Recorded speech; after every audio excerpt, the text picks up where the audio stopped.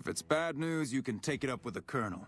If it's good news, it better involve some dead fiends.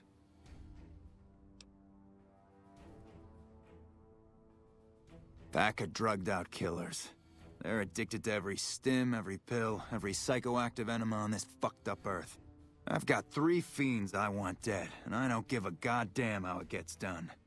That sound like something that interests you? First one calls herself Violet. God knows why. The name is the prettiest thing about her. Spends most of her time with a pack of vicious dogs.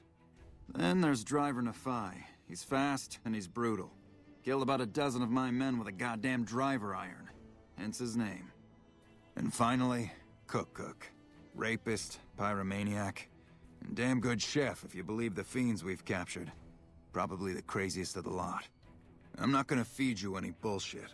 These aren't your common Vegas trash. They've all killed good NCR men, and plenty of mercs too.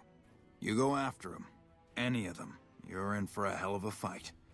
So, which one is it gonna be? Can't say I blame you.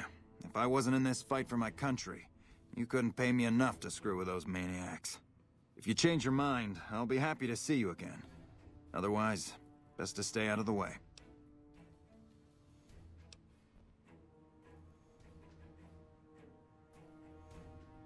Yeah, I was there.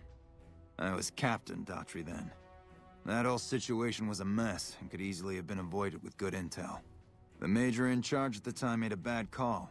He thought Bitter Springs was full of Great Khan raiders, so we surrounded the place. By the time any of us realized there were civilians down there, women and children, the shooting had already started.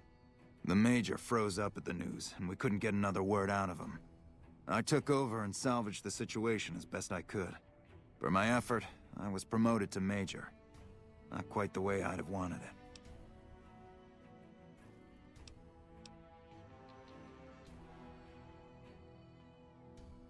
We know they supply the fiends with illegal chems, but they never stick around in NCR territory for long.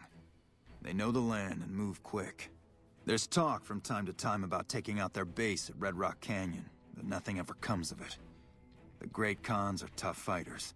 If we ever did go up against them on their home turf, we'd win. The casualties would be high.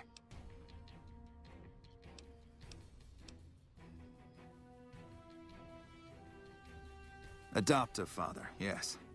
I was very proud when he made first recon. I know that every time I send them out, I could be sending him to his death. But if it's not me, it'll be somebody else.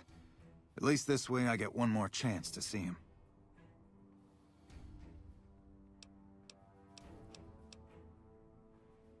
Right.